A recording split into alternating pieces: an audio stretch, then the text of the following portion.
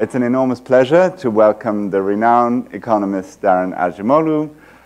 He is Elizabeth and James Killian Professor of Economics at MIT, and his fields of interest include from a philosopher's perspective, such very close fields as political economy, income and wage inequality, development and labor economics, and many more fields. He's author and co-author of a number of books. Let me just mention the two he's co-authored with James Robinson.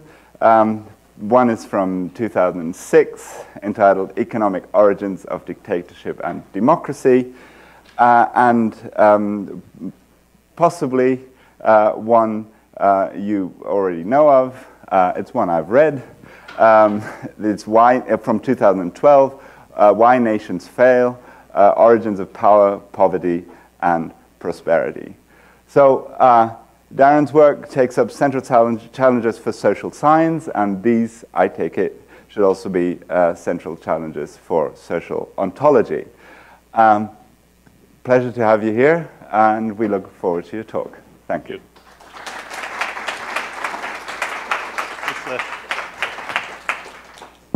Oh, great, wonderful. It's a great pleasure to be here. It's my first social ontology conference.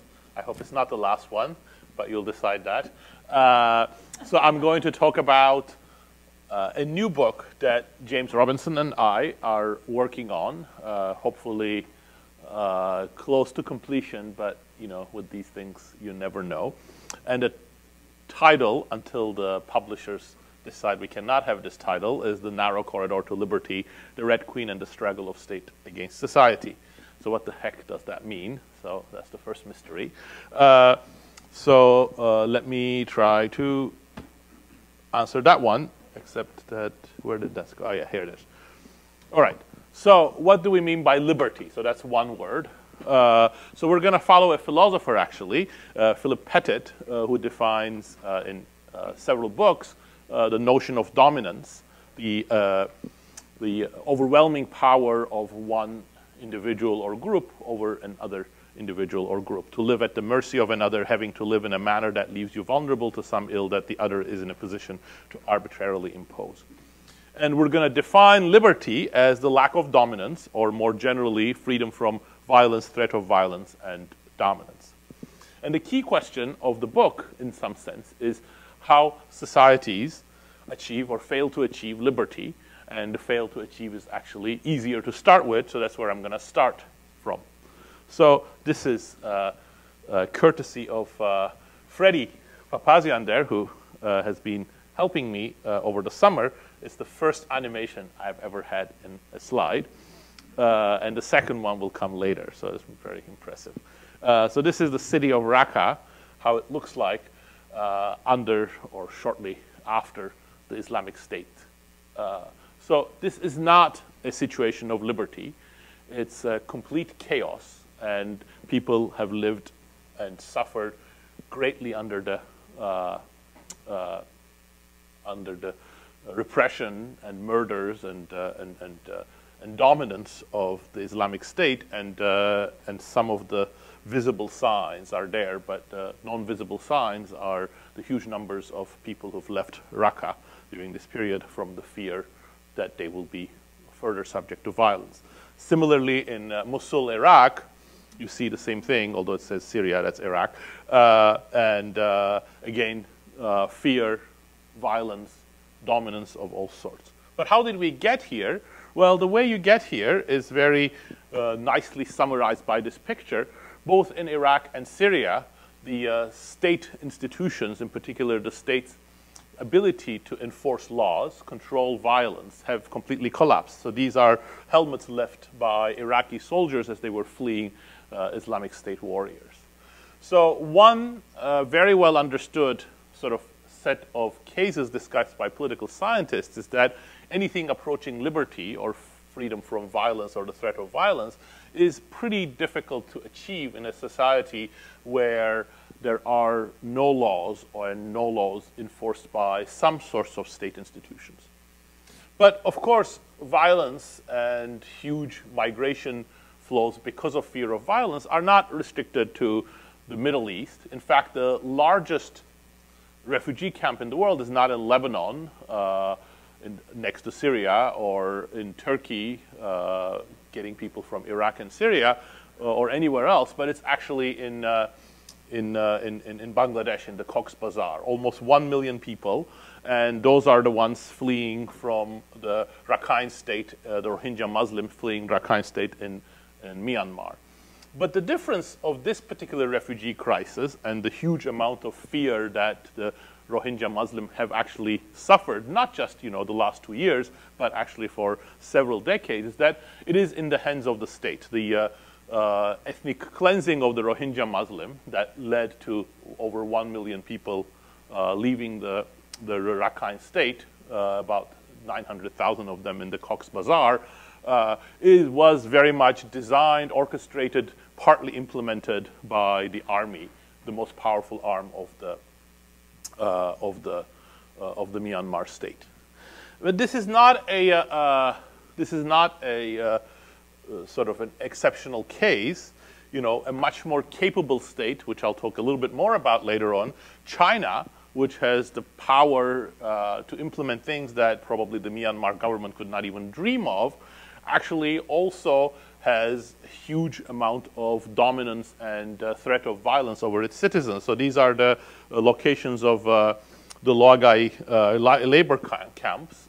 This is one type of labor camp that China has. Another one are the re-education through labor camps. The other one are simple detention camps that are mostly in the Xinjiang province for Uyghur Muslims. Overall, probably around 6 million people are in these forced labor camps. And this is just one type of dominance, but it's not only the only one, but the ability of the very high ability of the Chinese state also translates into all kinds of other ways for the state to be able to dominate people. So one of them is the social credit system that has in its nascent form being implemented, where the state is going to be able to monitor all of your activities, including all of your social media activities and any other kind of other undesirable behavior, and then be able to ration, for example, apartments or permits or any other kinds of access to government services or other things, but possibly also whether you get a ticket to one of these re-education through labor camps. So this is then sort of raising a particular kind of conundrum, which is that when we don't have state, we have nothing approaching liberty, because in the absence of the state being able to enforce laws and protect people, there are going to be groups like Islamic State, whether they call them Islamic State or whatever else they call, they're going to be able to use violence and the threat of violence and impose their own wishes and various different kinds of dominance. But when you have the state, it's going to be the despotic dominance of the state, where in various different forms, whether it takes the more violent, naked form, as in the Myanmar Rakhine state, or the softer form of the social credit system, that doesn't look like liberty. And in fact, this is a very well understood problem in history. It is probably in the first written tablets that it gets captured. And so that's why you might want to call it the Gilgamesh problem. The Sumerian tablets surviving from about 4,000 years ago tell the story of Gilgamesh, the king of Uruk, who created a rich, secure, and powerful city, and looks like the kind of city that you would want to build your liberty and non-dominance on. See how its ramparts gleam like copper in the sun. Wonderful places, wonderful infrastructure, very high levels of beauty, and the sort of infrastructure on which the sort of economic flourishing was taking place. But there was a particular fly in the ointment, which is not unlike what we have seen with the state's behavior in the Myanmar case or the Chinese case, despotism. The tablets continue, who is like Gilgamesh, what other king has inspired such awe? Who else can say, I alone rule supreme among mankind? So he's sort of able to do anything, trampling its citizens like a wild bull. He is king. He does whatever he wants. He takes the son from his father, crushes him, takes the girl from her mother and uses her. No one dares to oppose him. So that pretty much sounds like Pettit's definition of dominance. So again, despotism. But what's sort of very interesting about the Sumerian tablets of Uruk is that they also come up with the first solution. So the citizens are sick of Gilgamesh, so they cry to heaven, to the god of the sky, to Anu, to stop his despotism. So Anu comes up with the first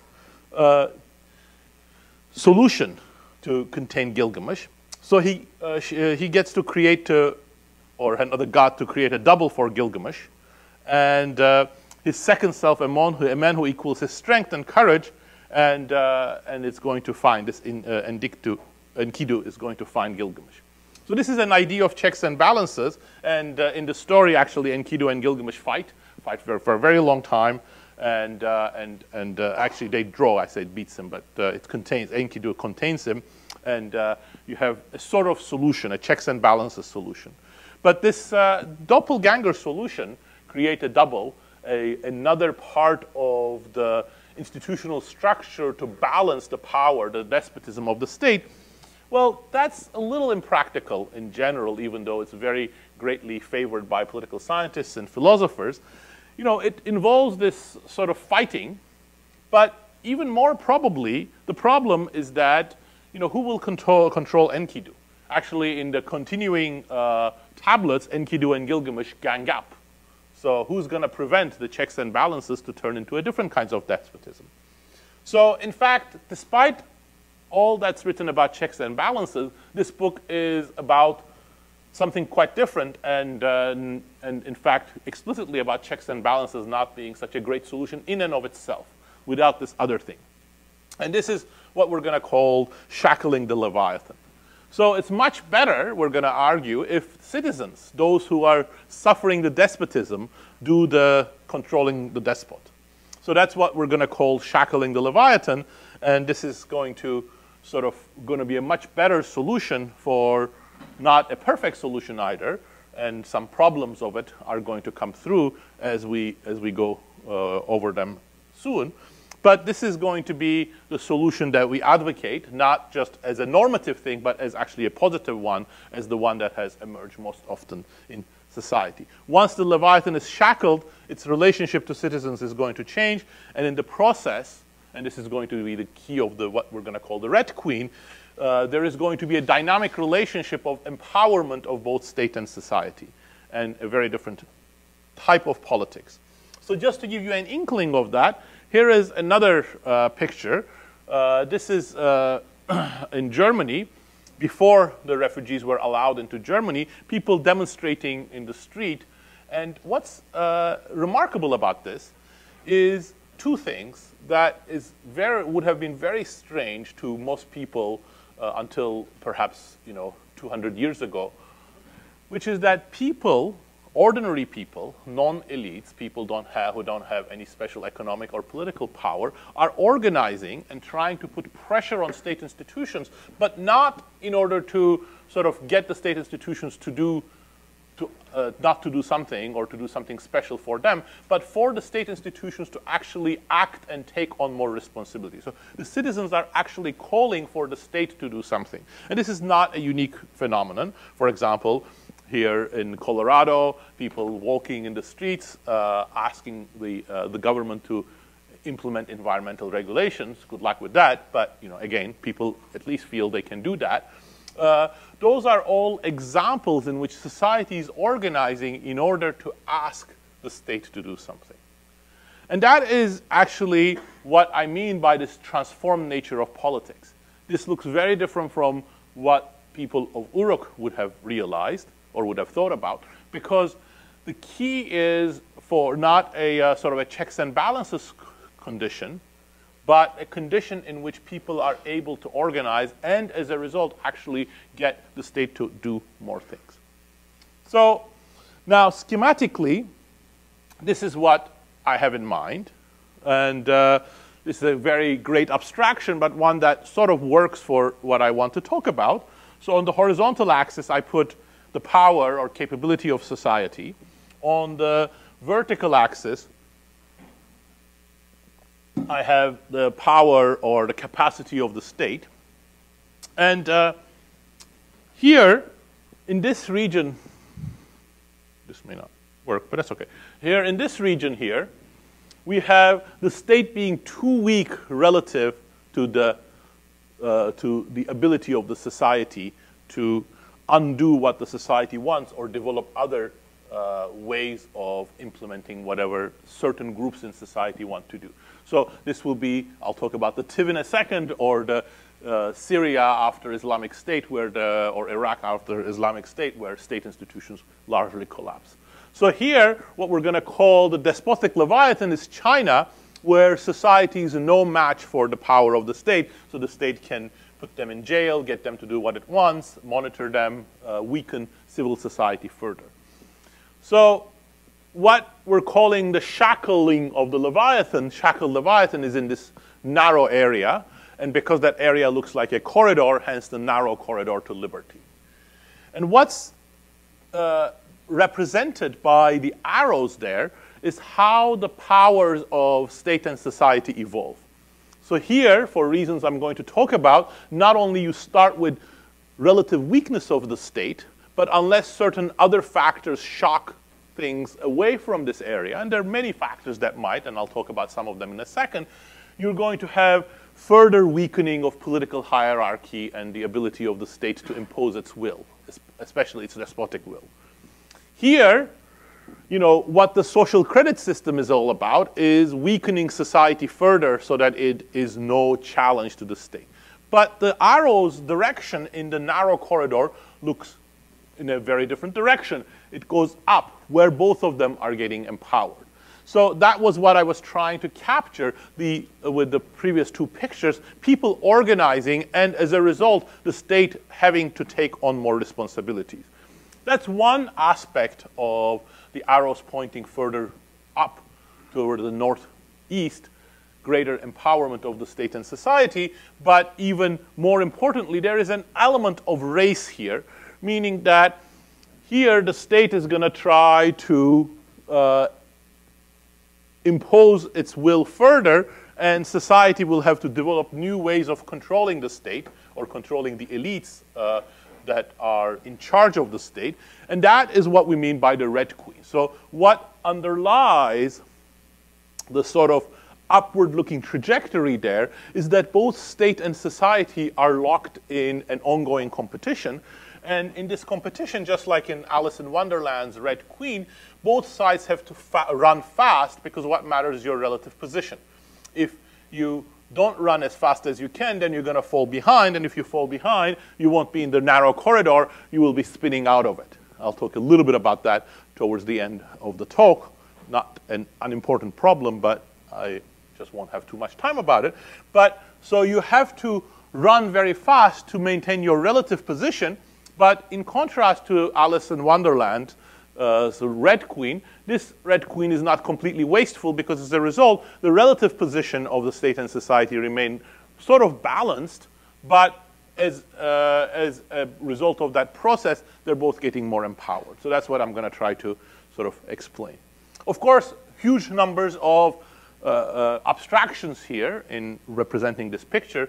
Society, that's a nebulous concept. So I'm going to use it to essentially mean non-elites, people who are not politicians, powerful bureaucrats, you know, Bill Gates and Warren Buffett, just regular people. And of course, society is not a monolithic entity. There are huge numbers of conflicts, and those conflicts are very important. And I'll come back to some of those, but you know, let's start here. By power of society, essentially, I mean especially norms and institutions against political hierarchy or controlling political hierarchy. So there is some aspects of bottom-up mobilization, some aspects of norms, which I'll talk about with some examples in a second, but we'll see that the institutionalization of this power of society is actually one of the key things that a lot of this will turn around on.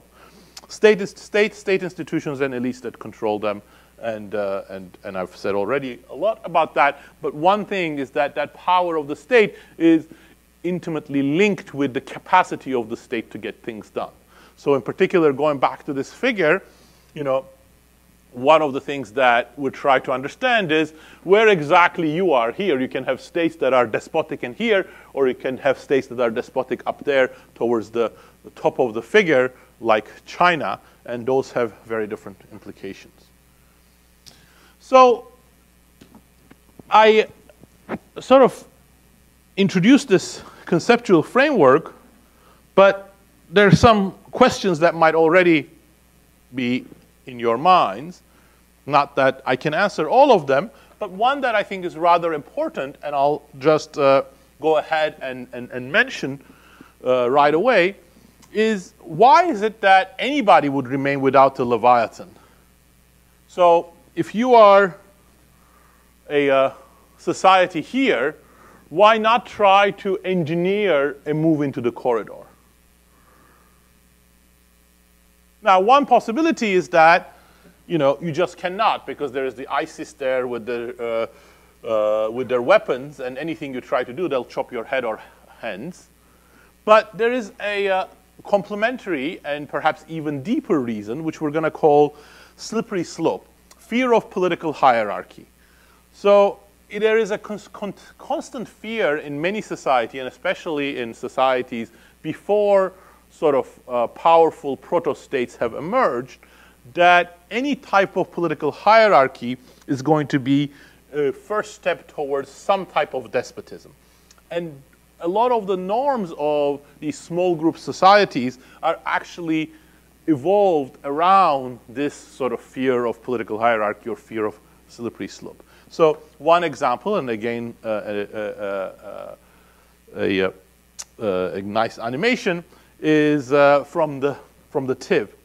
So the Tiv, who live in this part of Nigeria, it's actually a very large area, are a very useful society for us because they're one of the surviving stateless societies, not so small scale actually. Tivland is a huge area, and we know a lot about them because a husband and wife theme of anthropologists, the Bohannons, lived with them for over a decade and wrote extensively on them and summarized both their views and the oral histories of the Tiv.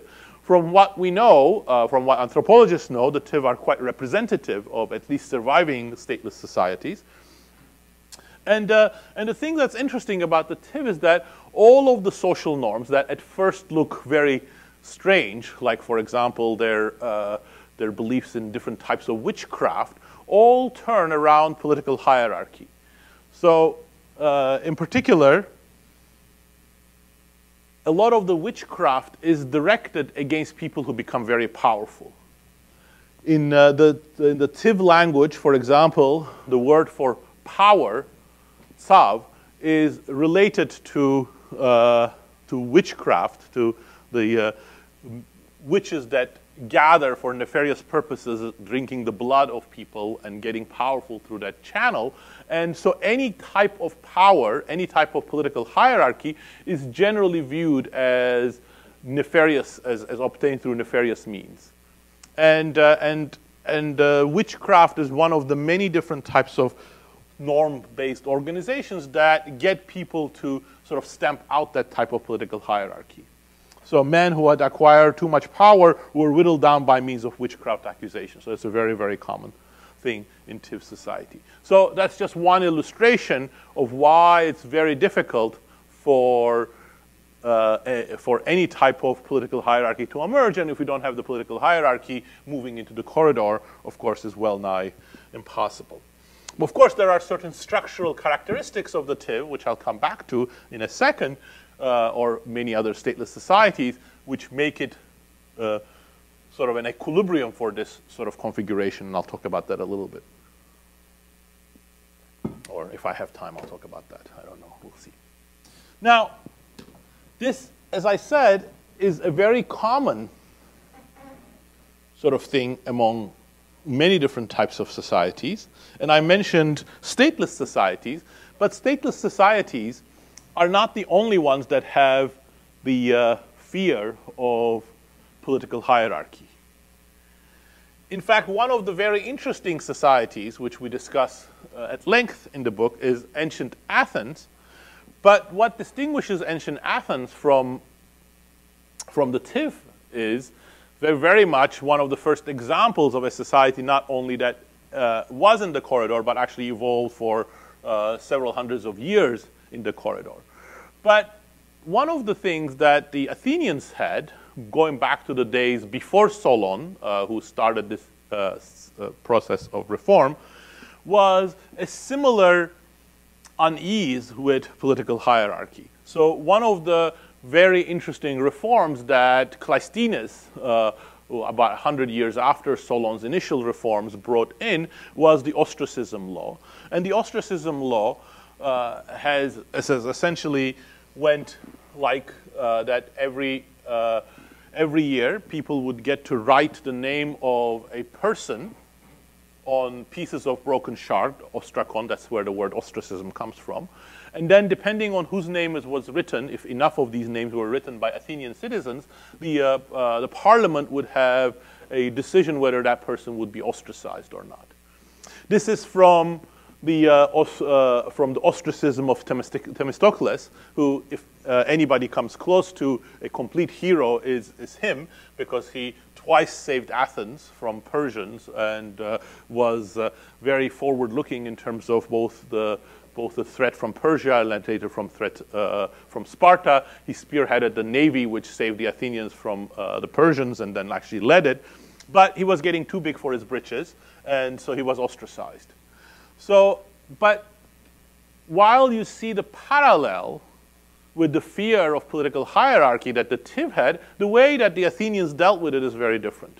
And the difference is sort of useful for understanding the Red Queen effect and the corridor, is that while the TIV, not having the institutions and not having the bottom-up social organization, and in particular just locked into their specific types of norms, could not envisage and could not even handle the emergence of political hierarchy, the Athenians managed to sort of develop this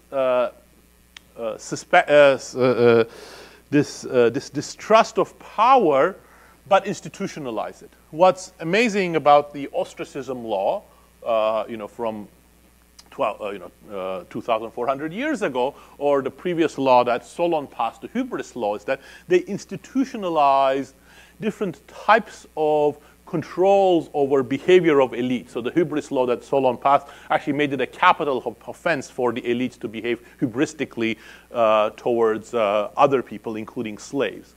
And so this institutionalization is the essence of the Red Queen effect, that you're allowing the elites, so like Themistocles, like Cleisthenes himself, who came from very powerful families and came to play very important financial and economic and political roles, to actually have a long leash in doing that. So you allow political hierarchy, but you use the institutions and you continuously strengthen the institutions in order to be able to better control them as they themselves become more powerful. And in fact, during this period, you have huge expansion of the state, something that's unthinkable, circuit court judges, roads, an orphanage system, social security system, money, a huge road building program, state-run prisons, and all sorts of things that we wouldn't associate with things that happened 2,500 years ago. But that sort of state capacity building happens under the watch of society, which is the better solution for shackling the Leviathan than the doppelganger solution that I talked about. Okay. So the other question is that if you look at this picture here, what you see is that ultimately the capacity of the state is going to much higher levels, or at least higher levels, in the corridor than in the despotic Leviathan region. So what that means is that, contrary to what you read every day in newspapers, this theory claims, so either it's completely wrong or there's some truth to it, but we'll see. This theory claims that it's not that China is the paragon of great state capacity and places like the UK and the US are falling and they should imitate China in order to get things done, is that ultimately the deeper form of state capacity evolves thanks to this Red Queen effect. So why is that? Well, the reason is exactly what I've already talked about. It's the fact that society gives its consent to the expansion of power of the society, of the state, that's so important. So deeper form of state capacity, which require monitoring of the state, monitoring of the state by society, cooperation of society, are going to be very difficult to evolve under the despotic form of the state. So you see that in the Chinese case, for example, the great difficulties of being able to control judges or control the corruption process, and any type of quality control, or even the ability to measure GDP or other types of activities in China are actually, despite the appearance of state capacity, we argue are actually weaknesses of state capacity. So what I'm going to do during the remaining little time, I'm going to give a little bit more of a historical outline to put a little bit of flesh on the bones of this particular theory. So I'll talk a little bit about Europe. Why is it that many of the examples of these shackled Leviathan have evolved in Europe? Why not China? So I'll talk about the effects of what we economists call comparative statics. When you change structural factors like the economy, politics, globalization, how does that impact things? And how to move into the corridor and how to stay in the corridor. So I'll end a little bit on that. So what was special about Europe? Must be something special if you have this constellation of shackled-looking places from England to parts of Germany, France, the Dutch, and so on and so forth. Well, we argue it's not geography, it's not Greco-Roman culture, it's not Christianity, it's not Roman institutions, and et cetera, et cetera. All of these have been proposed by many thinkers and historians and political scientists. But it is a combination of two things, the Roman and the Germanic tribal institutions. So in particular, one thing that's very distinctive about the Germanic tribes that came to invade much of Europe was actually not completely distinctive. There are other tribal societies that have similar things, but not all tribal societies. Mongols don't seem to have had them, for example, or the Arabs. But the Germanic war bands, especially the Franks that played a defining role in Europe after the fall of the Western Roman Empire, were assemblies. So they had various different types of assemblies that had real power. That they were not just rubber stamping actions by the leaders, but they actually made decisions and they elected leaders quite frequently. And approvals was necessary for many important decisions. And there were two kinds of assemblies that played an important role, one by elites, but the other one by regular people, and they both met commonly. So this is noted by Tacitus. Not everything Tacitus writes is reliable, but this seems to be reliable because it's sort of confirmed later. Actually, Julius Caesar also confirms that, not that he's reliable either. But from 100 BC, over matters of minor importance, only the chiefs debate. On major affairs, the whole community. And he goes on to explain these assemblies.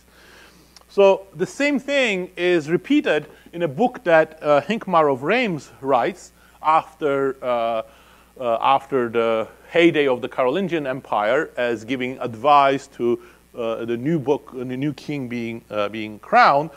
And he says it's very important to follow this custom. You have to have these two assemblies for important men, and those of lower situations who have to be present in other assemblies. So it's very similar to what Tacitus describes. And a lot of things, both from the Carolingians and the earlier Merovingians, especially the Merovingians, actually confirms the importance of these assemblies. The other blade of that particular scissor-looking corridor are the institutions of the Western Roman Empire. Though the empire collapses and certain parts of the institutional legacy of it disappears, quite a bit of it remains. And the Merovingians, especially Clovis, actually takes them over and marries them with the assemblies of the Germanic tribes. And so let me not go to the details of that. But what's sort of interesting, and this is again sort of a useful point to bear in mind, you see this in several points in early European history and then later European history. Law-making is very different inside the corridor than in the despotic parts of the corridor. I mean, despotic parts of the space that I outlined. So in the despotic part, and China again being an example, which I'll talk to briefly in a second, laws are imposed from above in order to control certain types of behavior. A lot of the laws that evolved during this period, at least on surface, but actually also deeply, are presented and developed as wishes of society. So that's true for, like, for example, the Athenian laws. So, for example, I mentioned the hubris law that Solon passed.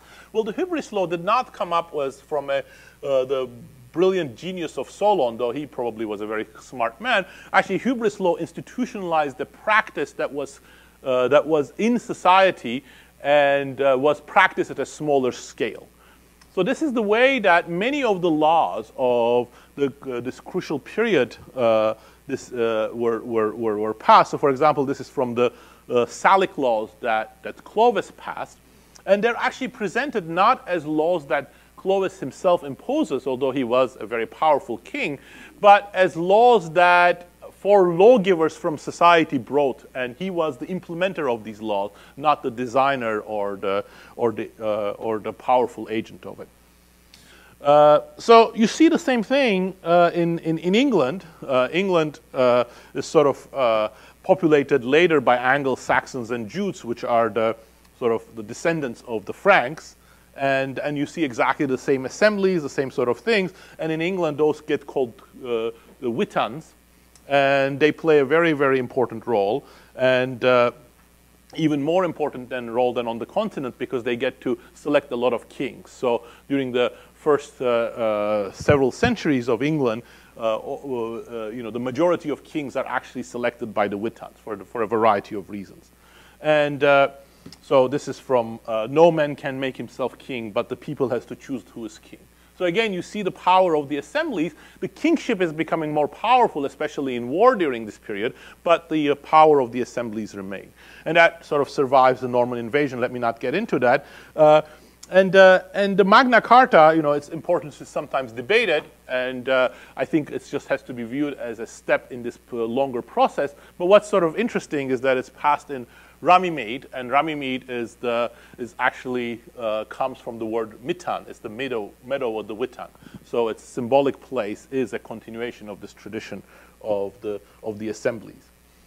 So you have this sort of state building process. So you have the capacity of the state getting stronger over this process.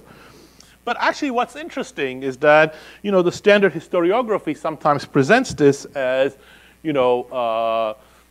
some powerful kings like Henry VII and Henry VIII, perhaps Elizabeth sort of expanded the reach of the state and its monopoly over violence. Well, there is a little bit of truth to that, but it's just a little bit. A lot of the state building during this crucial period, as before, comes actually from society. So a lot of it comes from bottom-up processes where people, just regular people, as in Wiltshire, which is described by Stephen Hindle in a village called Swallowfield, people who are not even taxpayers, by the way, so they're not rich enough to be taxpayers, they get together and they start local state building projects, which are then sometimes supported by the central state, sometimes not. But it's sort of this bottom-up process that's actually the instigator to a lot of the expansion of the state. And so let me sort of skip the next part, which is more about how this sort of evolved in the 18th and the 19th centuries.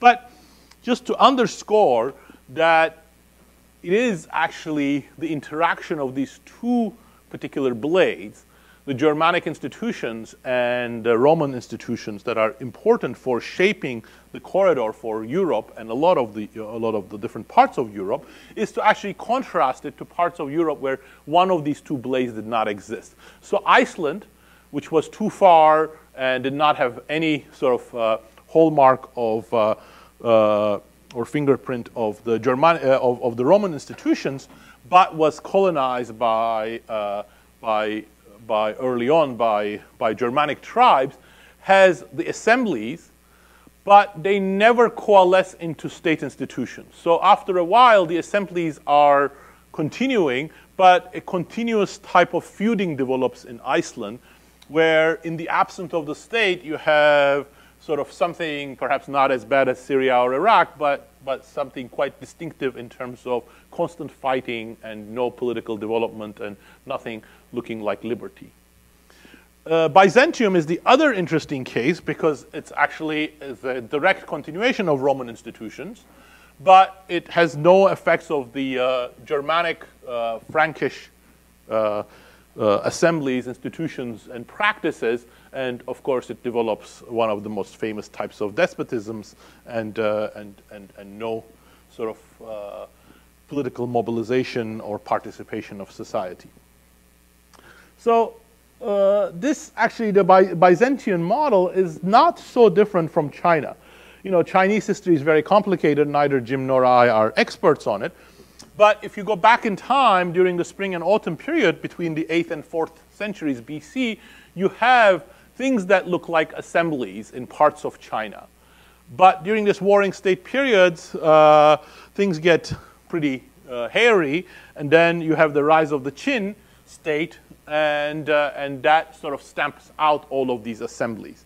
And Qin state develops a very despotic type of governance, captured very well by the legalism philosophy of Shang Yang or Lord Shang, and this is this gentleman.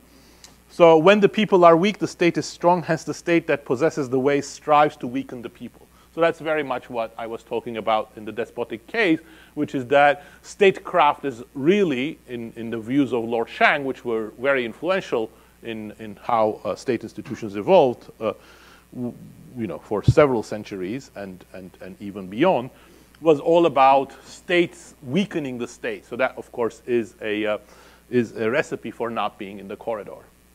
And there are many interesting parts of Chinese history which we try to go in the book, but I'm not going to talk about because there are waves of different types of developments, as in the Song and the Tang period, for example. But all of it takes under sort of the despotic control of the state. So this has various implications for economics, which let me sort of not get so much into in the interest of time. But you know, if you have a state, and in history there are many examples of it, Byzantium again included, China both in the past and today at times, you have this despotic growth where the capacity of the state enables this type of growth, but it is a very different type of growth than the one that happens in the corridor. And again, the key is about the relationship between state and society. So the other thing I want to talk about is about what factors determine whether you are or are not able to develop state capacity.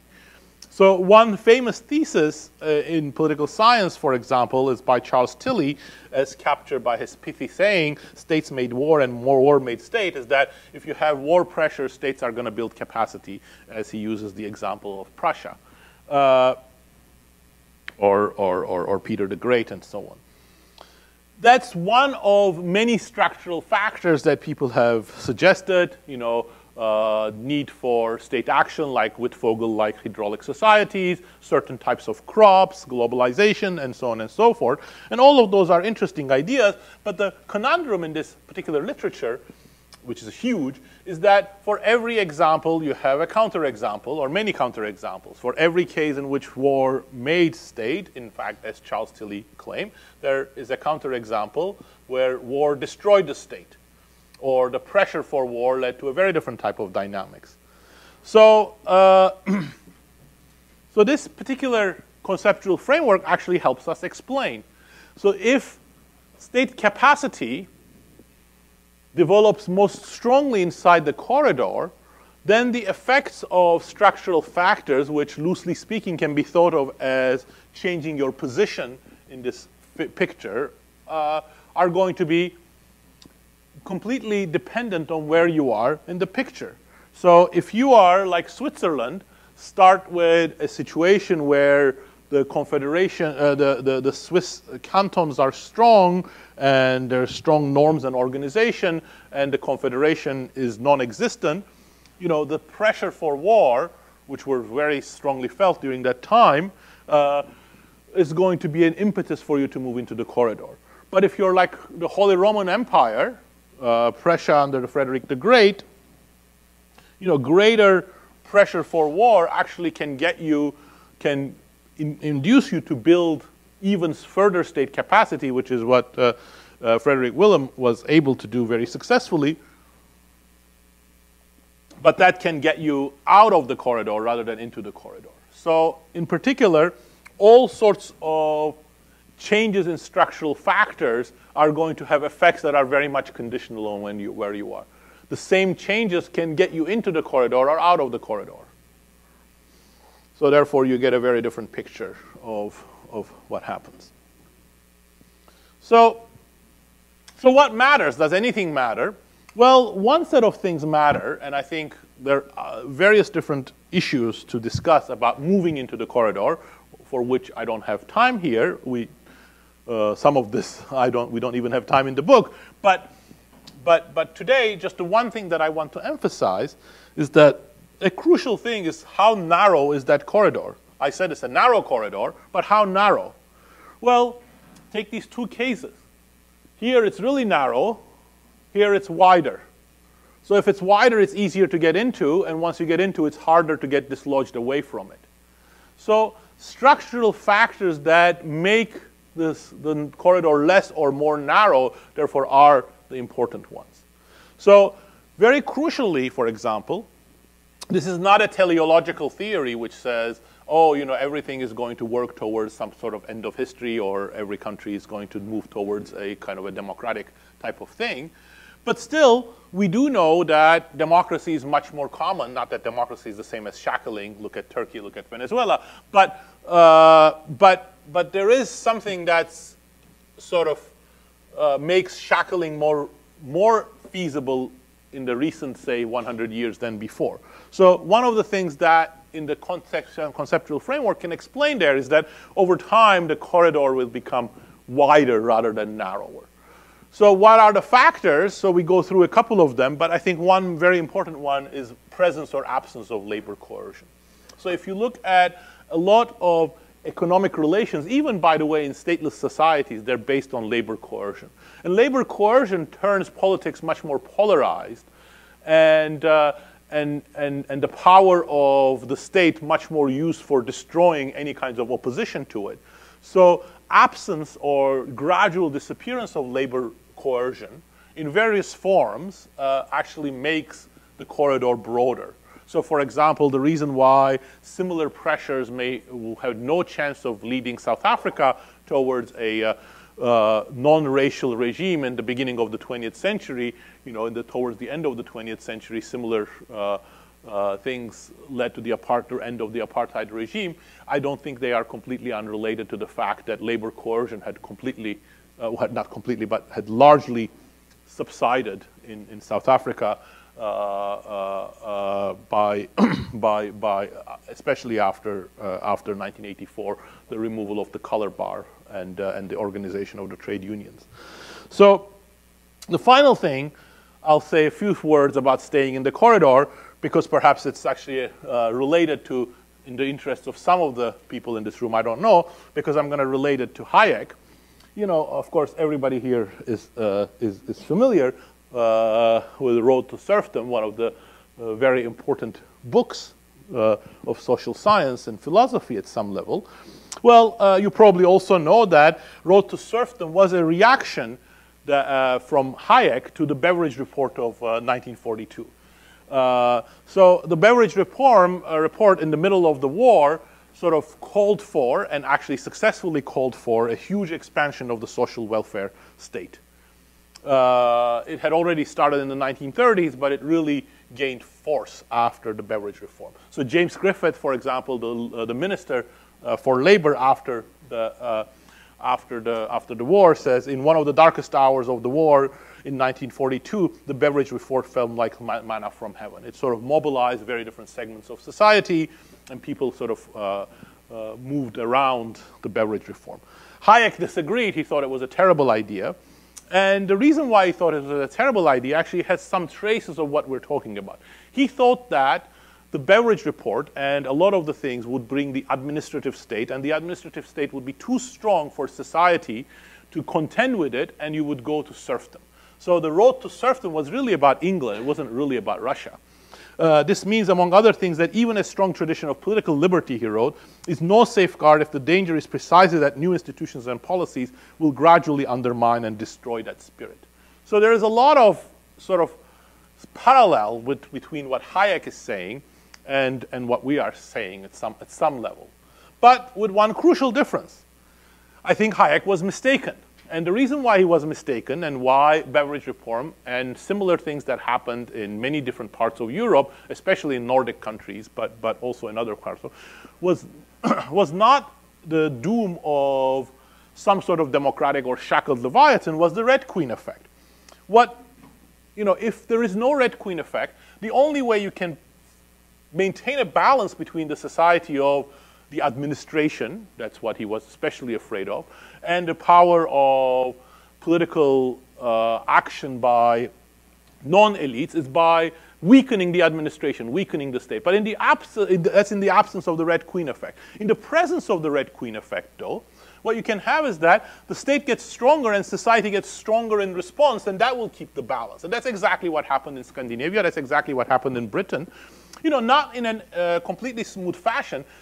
Sometimes the state, the administration got too strong, and then society had to react, and so on and so forth. There were backs and forths, but that was sort of crucial. And the Swedish case is actually particularly interesting because it shows how new coalitions formed in order to further strengthen society.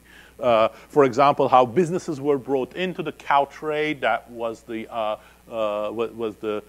sort of critical thing that formed the basis of the Swedish political system. And then when the trade unions got too strong, how the reaction to it further weakened the trade unions and reversed some policies and so on and so forth. So therefore, what I want to say is that in conclusion is that I think this contrast with a world in which the Red Queen effect is present and is not is rather important, because one way of thinking about the world, again abstract and simple, is one in which there are new exigencies, new challenges that are coming all the time. And one way of dealing with these challenges, every one of them, is you try to find an ad hoc, local, decentralized way of dealing with it. That's a little bit the American way, by the way, and we try to trace the history of American institutions with a new interpretation to explain why that might have been. But another way is to say, and that is like a Hayekian concern at the bottom of it, is, well, we don't want the federal government to become too strong. An alternative way is to say, well, the heck with it. It's the Chinese solution. There are new challenges, and to deal with that, you're going to have to make the state strong. Anything that stands on the way of the state has to be weakened. That's the Lord Shang's to strive to weaken society. But the Red Queen effect says there is a third way, which is that you let the state take on more responsibilities. Okay? You have globalization. Globalization creates new risks, new distributional concerns. You let the state redistribute more. But at the same time, you have to strengthen society precisely in the way that can withstand those specific strengthening of the state so that you don't go Hayek's road to serfdom way. So it's not a silver bullet, easier said than done, but I think that's a slightly different way of thinking about how policy should be made. Policy is not just a technocratic problem. Policy is a social problem because it needs to be accompanied by societal changes, institutionalized changes, to deal precisely with the increasing power of the state as we ask it to take on more responsibilities. Let me stop there and take some questions. Thank you.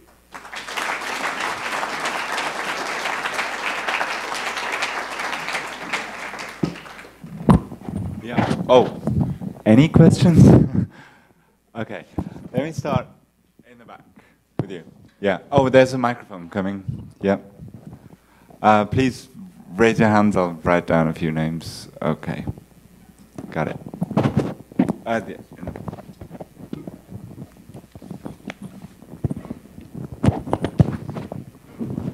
Hi. Thanks for that. I enjoyed it a great deal.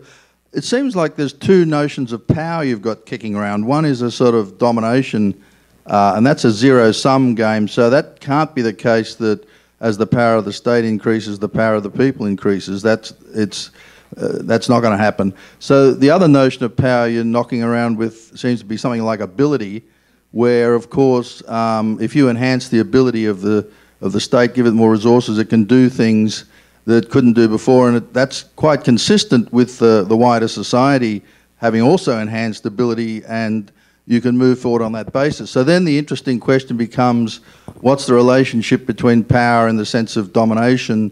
Do you want a kind of equilibrium between the state and the wider society to enable this, as we might say in this conference, joint action on the part of the state and the society? And I think that feeds into some of your other points. For example, you would expect that coercive labour would be highly problematic because it's stymieing the ability of people in the wider society to work with the state. Thank you. Yeah, that's very important, and I think there are several different types of powers and capabilities of the state. You know, the ability of the state to, for example, adjudicate disputes is rather different from its ability to send the police and kick you on the head. But I think fundamentally, this is a belief which we try to sort of undergird in the book, but fundamentally, different types of powers, especially on the axes that you have indicated, are not completely separable. You cannot have the state be very powerful in solving problems, like, you know, dealing with disputes, and while at the same time say that power is not going to be used for dominating society. So that's why our sort of thing is that the balance has to be guaranteed not by weakening certain dimensions of the power, but by matching that power of the state with a different type of power of society to withstand those challenges. So that's right. I think those different capacities have to be distinguished quite right, but I think they're also inseparable in some way. Okay. Next question there in the back. I was wondering about the strong contrast between the state and society. Another explanation might be that there are different classes within society, and that some of those classes will peer with the state to oppress the other classes, and then at other points that empowered class will act as a check and balance against the state. But that will fluctuate, and there will always be, or often there will be, a disenfranchised class. That's right. I think the sort of the simplification with state and society is simplified, and that's why I was sort of saying by the state I mean the elites included. So in some cases you would want to sort of identify certain groups in society with the state. So if you think about feudal Europe, you cannot think of the state without, you know, the most powerful lords. You know, there is conflict between those lords, between the lord and the king, for example, but that's part of it. But at other times, you're right, there are other conflicts within society that are very important. For example, you know, if you look at, you know, U.S. South for most of its history, you have, you know, whites ganging up with local government to repress blacks. But again, I think the sort of the distinction between overall society or some mobilized segments of that society and the state is a useful organizing framework, or so we think. So in particular, in many of the examples that I have given, I think it's not really about class conflict in any well-defined form, but it's really about state and those who control the state and its institutions versus particular types of organization of society. Helena?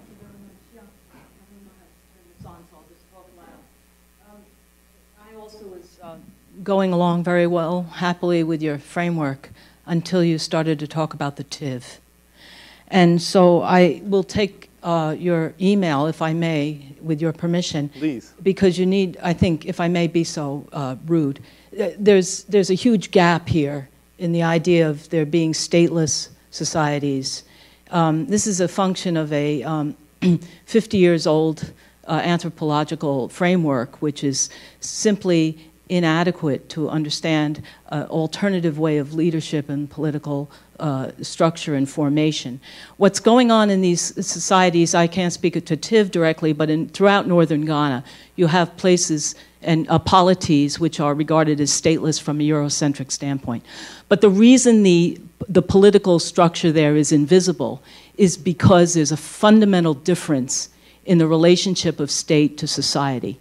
In other words, there is a seamless relation between those who lead, the political people in power, and those who are representative of the community, the families, the clans.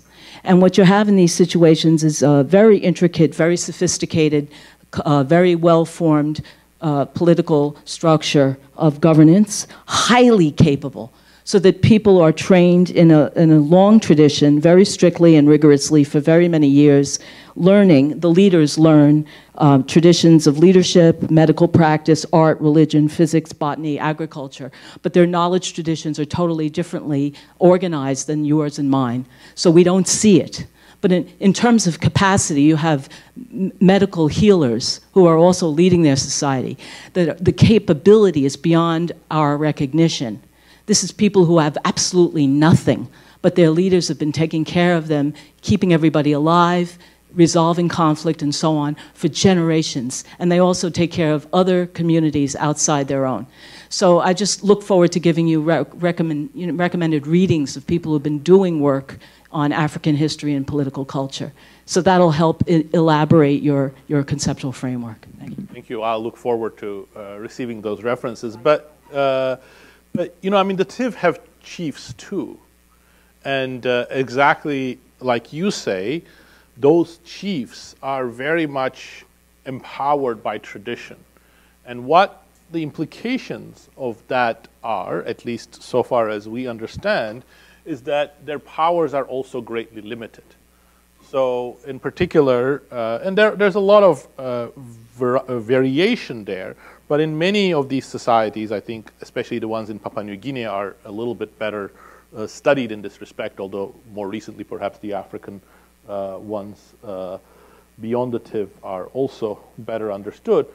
You know, the ability of these chiefs to in particular control violence is very, very limited. So you have...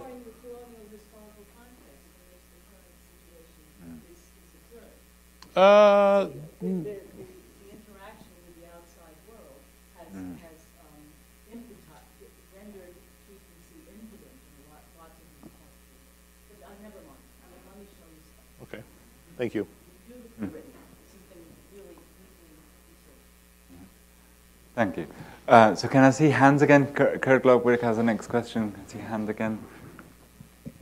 Okay, thank you. So I wanted to ask also a question about the way you've framed the narrow path to liberty.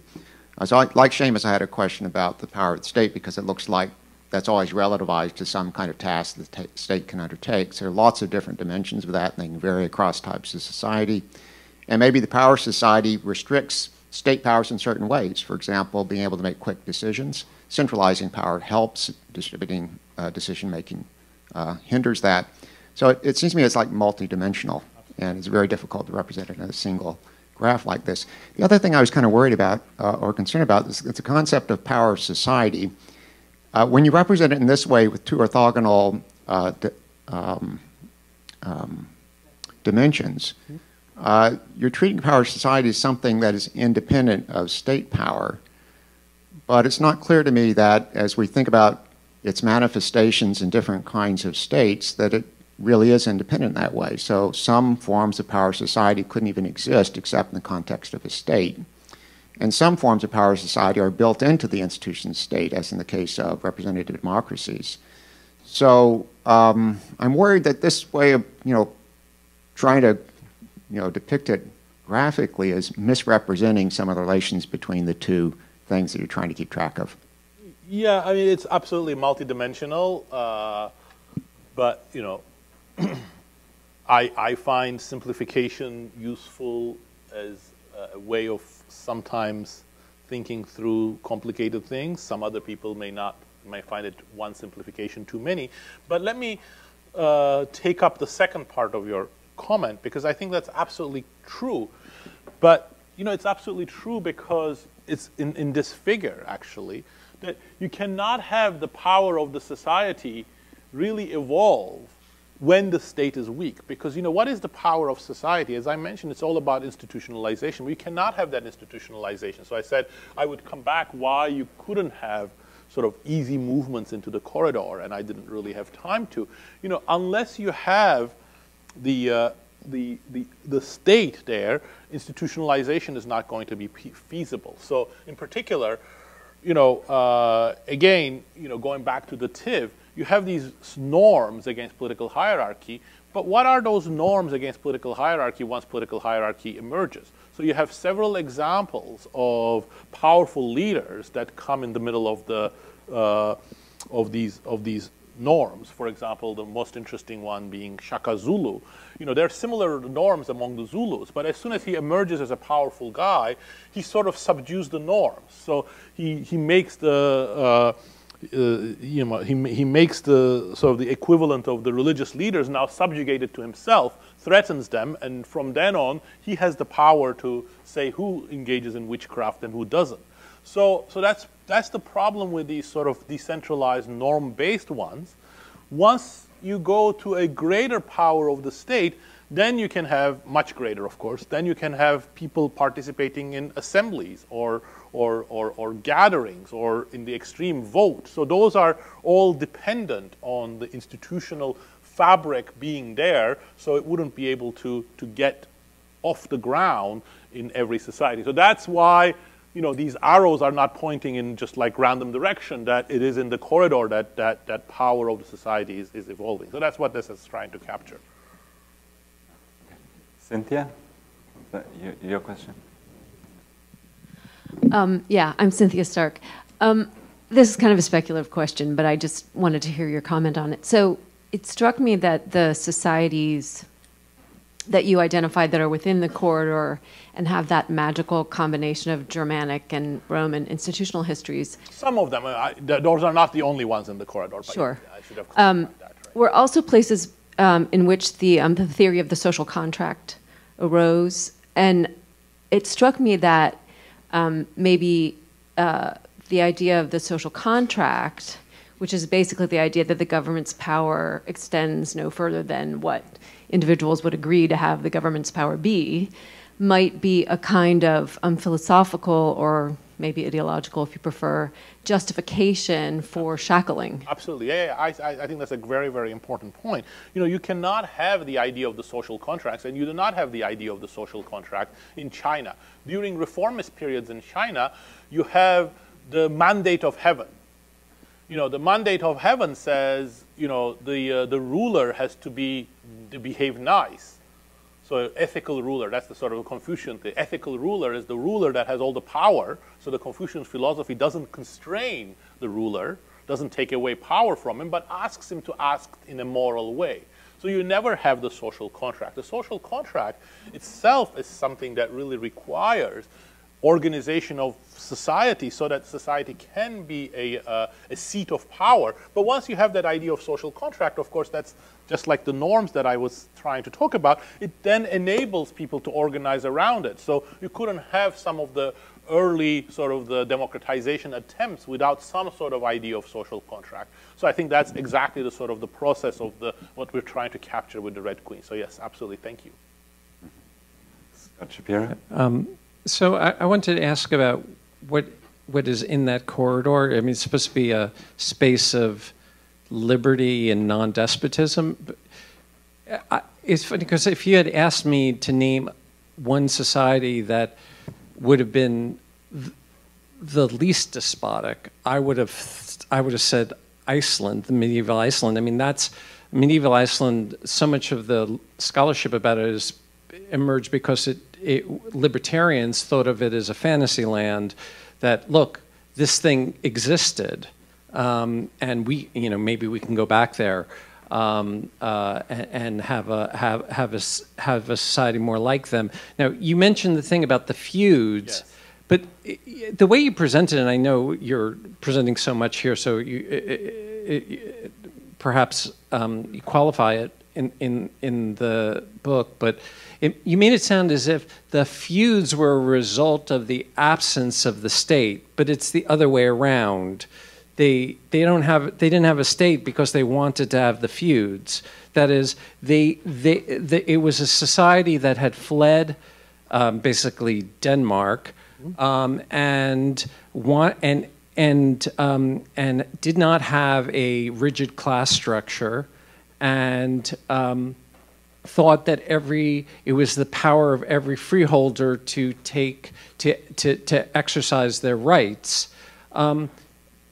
By contrast, if you said to me, "What's the most despotic, societies?" I would have thought European, in the sense of the rigid class structures, first feudalism and then the remnants of it, made social mobility incredibly difficult. And then, of course, there's classical Athens and Rome, where you have slavery, you have antebellum United States. So it's hard for me to kind of get a grip on exactly what is this liberty that's in this corridor when things kind of don't map onto how I would. Yeah, there are many aspects of the questions you're asking, and I don't know whether I can give completely satisfactory answers to some of them.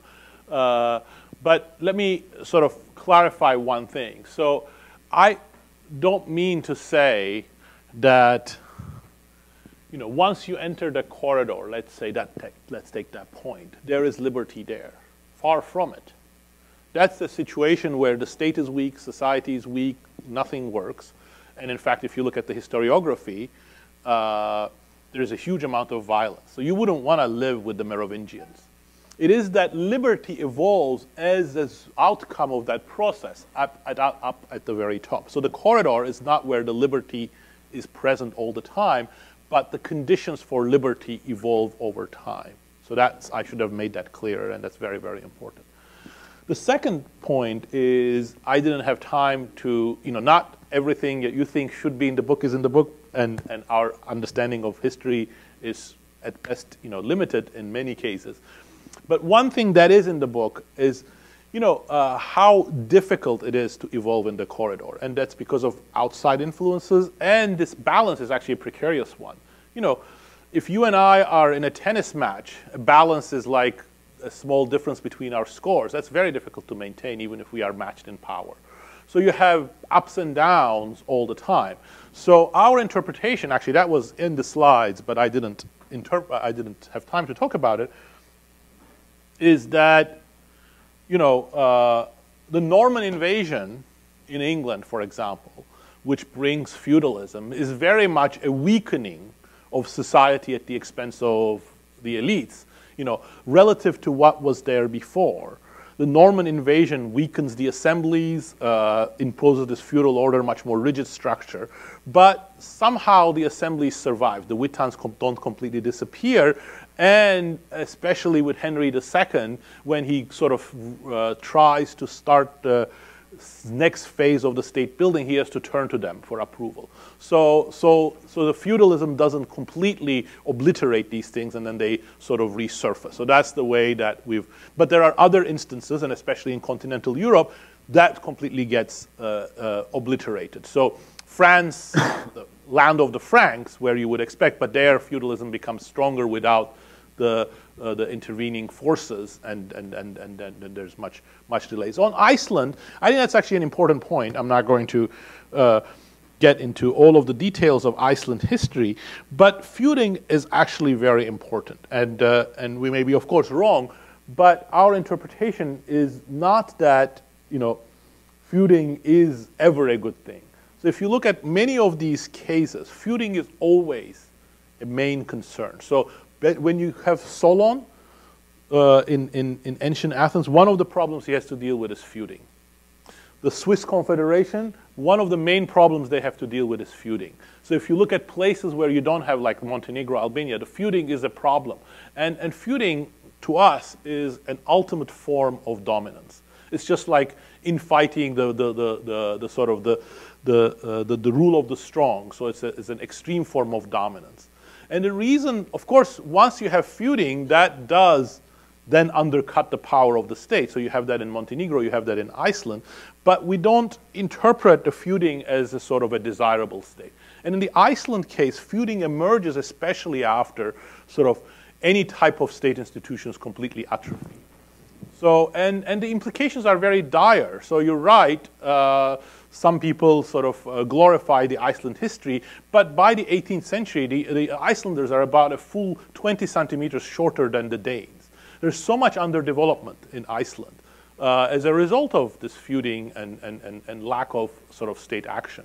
And as a result, by the 18th century, it's actually a very elite-dominated society too. So it's not, I don't know, the sort of the libertarian sort of take on the Iceland, but it doesn't look anything like a place you would want to live. But I think the more important point is about the feuding. So that's very important. So controlling feuding is always a very important step in state building, and how you deal with that is one of the key things here. Asta, it's right here. There's a microphone coming your way. Yeah. Okay. Thanks so much. So I'm probably the only Icelander in here, so So it seems to me that you're offering a different account of what the conditions of freedom should be. And it's not the checks and balances account, but this other story. So the standard interpretation of what led to the collapse of the Icelandic old republic was that it didn't have executive power, right? So that the standard story says, were not enough checks and balances. So you did not have enough power of the state. Well, it's unclear what the state was at that point, right? There were these families, and there were the Goðar, and you would go to parliament, and you would have, there was parliament every summer, and you would have a judgment. Someone stole your cow, and you got a judgment, and you had to write against them, but you needed to find someone to sort of implement it, because there was no executive power. So so just as a parenthesis, that's exactly my understanding, and our interpretation is that's because they didn't have the blueprint or the footprints of the Roman institutions, the state institutions that the Merovingians and then later other sort of Germanic tribes adopted in other parts of Europe. But that's our interpretation. Yeah. So I would like to see more details of that. But we're also talking about the collapse after over 3 centuries, right? So it's not just that it happened the same century or something like that. Yeah. So I want to just correct you on the point about the being shorter than the Danes. In 1262. There was a personal agreement made between the Goðar and the Norwegian king, right? And then, of course, over centuries, the nature of royalty and monarchy changed, and we effectively became a colony of the Danes. So it's not, the feuding that was doing the work there. It was being a colonized nation for centuries, right? So, yeah. Anyway, thank you. Okay, Kit Fine. Do you want to ask? Yeah. I was a little unsure what the formal definition of the corridor was. As I understand you, it involves some kind of balance of power. Mm-hmm. Of course, if 2 people are pulling on a rope, there's a clear sense in which if the rope doesn't move, there's a balance of power because they're exerting the same kind of power on the rope. But of course, the power that the society has the people have is quite different from the kind of power that the state has. So it's actually somewhat unclear to me what you could mean by the balance of power. It seems to me there's a kind of conceptual issue here.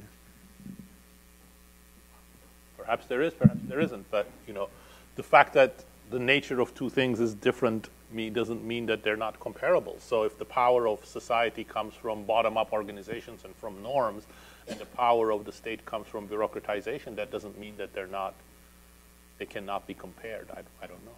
Perhaps in social ontology they cannot be, but well, ideally you would like to measure them, and then this question of how you compare the two measures, and that seems a very real issue.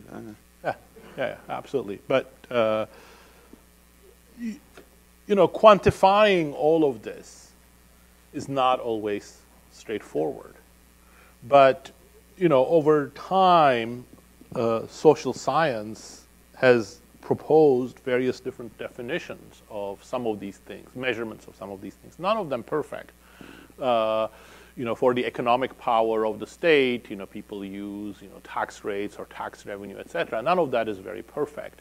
But part of the problem is exactly that it's multidimensional, and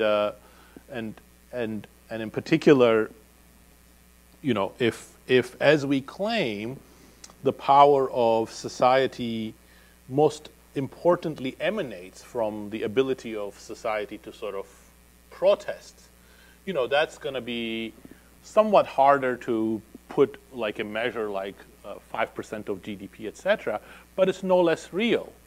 So, you know, if state tries to implement policies that society doesn't like, and society can stop them by protesting or by voting for somebody else or by having norms that sort of undercut what the state is trying to do, that's kind of important, even if we cannot put it on sort of some of the same scales as the social science literature so far has developed for measuring the power, the power or the capacity of the state.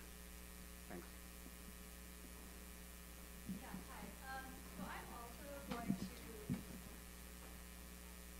Hi. I'm also going to ask you a question about feud, and particularly your characterization of feud as total domination. Mm-hmm. So my understanding of feud is that where it's effective and long-standing, it's because the feud itself is a way of reining in power. So there are internal checks to the feud, there are rules to it, it curbs violence. And in places like Iceland, where feud eventually becomes unsuccessful, it's not because feud itself is the problem, it's because, for example, there's too much centralization. And so you don't have this kind of tit-for-tat structure, you can't curb the violence. So I'm wondering, is the problem with feud really that it's the feud itself is domination, or is it the fact that since the feud is a way of reining in violence, there's not the strong impetus for centralization? I think both. So if you look at many of the places where feud is widespread and in a broadly construed way, you often have you know, bursts of violence that occur. So I think that's very well documented in the case of Albania and Montenegro, way up to the sort of the early 20th century. You have that well documented in segmentary lineage societies, which have a very choreographed type of feud, but also any type of decentralized control mechanism is a form of dominance because it's the rule of the strong against the weak. So the person who has the ability to inflict more violence against you in any type of feud-like environment is going to have more control over you. But also beyond that, and I didn't have time to get into that, feud-like structures make individuals subject to a range of controls as part of that feuding institutionalized feuding, if you want to think of it that way. So in the segmentary lineage societies, you know, it's what Ernst Geller called the tyranny of the cousins. So that's a very, very common thing, and that, of course, is a different type of dominance. But beyond that, you're absolutely right, and you see this in the cases that I was trying to discuss, as well as some of the other ones that I didn't have time to talk about. The feud also acts as a way of stopping any type of political hierarchy. So it's a sort of a self-equilibrating system. So that's very interesting in that respect. Thank you.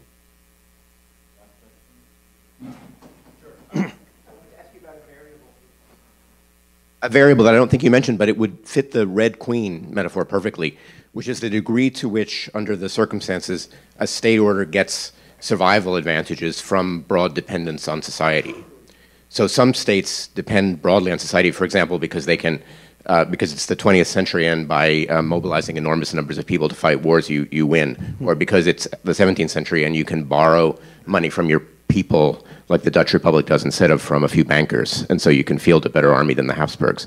But there are other times when states don't seem to get survival advantages from broad public support. And the reason I ask this is because I'm worried that one of those times is the early 21st century, when states, partly because war is so technological and expensive, and capital markets supply the money for wars rather than broad-based taxpayers, that states are less than. So that's why China.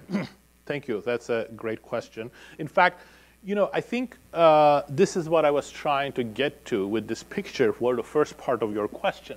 So the Tilley's war-made state was about the military revolution. So the technology for the military changes. In particular, you now have light weapons that you can sort of field large armies, and you need big resources to field the large armies if you're going to sort of stand up to your rivals.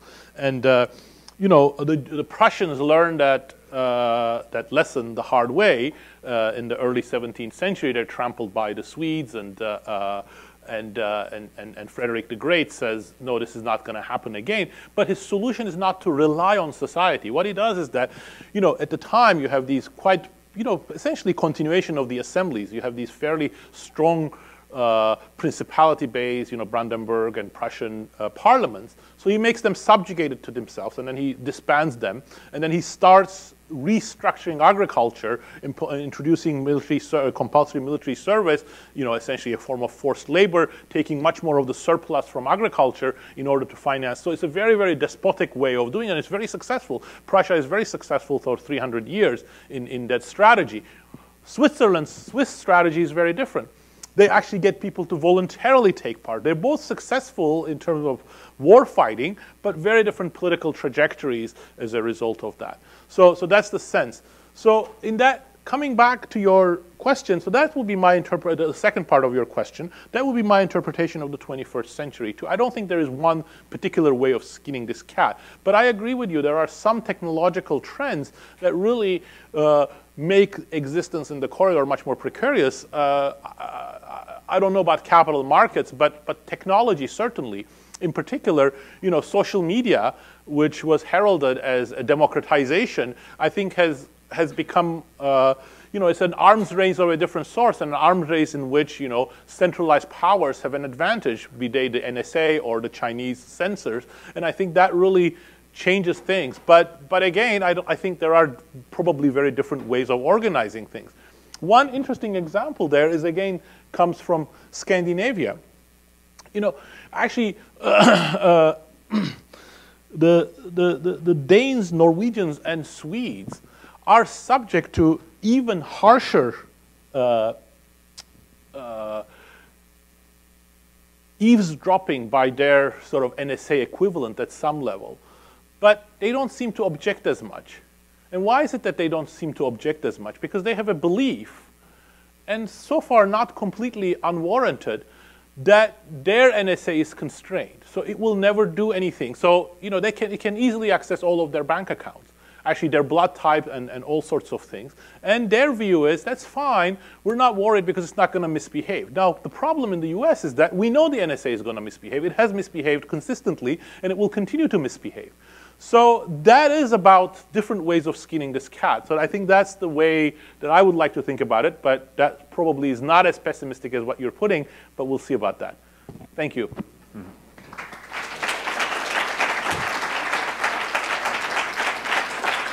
You gonna do it? Yeah, okay. Okay, thanks. I apologize to everyone who didn't get to ask their question. Let's thank our speaker again before we make some announcement. Thank you, Daron. Thanks for coming.